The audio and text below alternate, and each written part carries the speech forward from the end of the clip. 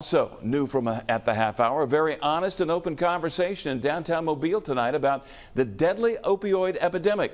A panel joining guest speaker Dr. Steve Lloyd, the inspiration behind the character Dr. Phoenix in the Hulu series Dope Sick. Fox 10 News' Lee Peck now joining us here in studio for more on that discussion at the Sanger. And Lee, today just so happens to be International Overdose Awareness Day. Well, it does, Byron. Oftentimes, there's a lot of shame and guilt behind drug addiction. Well, Hulu's Dope Sick not only exposed how the opioid epidemic started, but for a lot of people, it started a conversation they say has been long overdue. Downtown Sanger Theater hosting Dr. Steve Lloyd tonight, the inspiration behind the character portrayed by actor Michael Keaton in Hulu's Dope Sick, highlighting America's struggle with opioid addiction. Well, first of all, I want to start tonight with a number. The number is 107,622. Somebody know what that number is?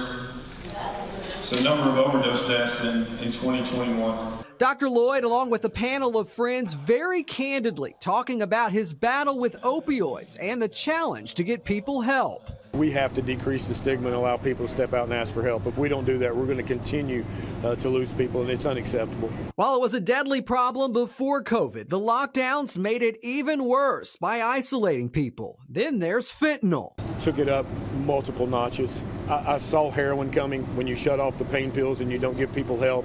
Heroin is already there. What people didn't see was fentanyl. It's cheaper, it's more potent, and it's in literally everything. And I, for one, didn't see that coming. And it's just up the ante. It's a tough life, but you know, we're getting better every day, and we thank God. Jay Joyner and Christopher Smith are currently in recovery and say while addiction is often misunderstood, they believe Dope Sick sheds light on what addicts go through. It's really interesting. Everybody needs to watch it. They'll understand more about what's going on in this country, and they'll gain a lot of information on addicts that are suffering from what happened. We can get better, you know. There's hope for us out there.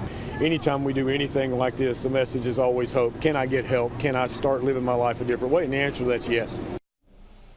And according to Dr. Lloyd, 75% of people here in the U.S. have been connected to opioid addiction in one form or the other. And that's the other message tonight. It can impact any family. Live in studio, Lee Peck, Fox 10 News.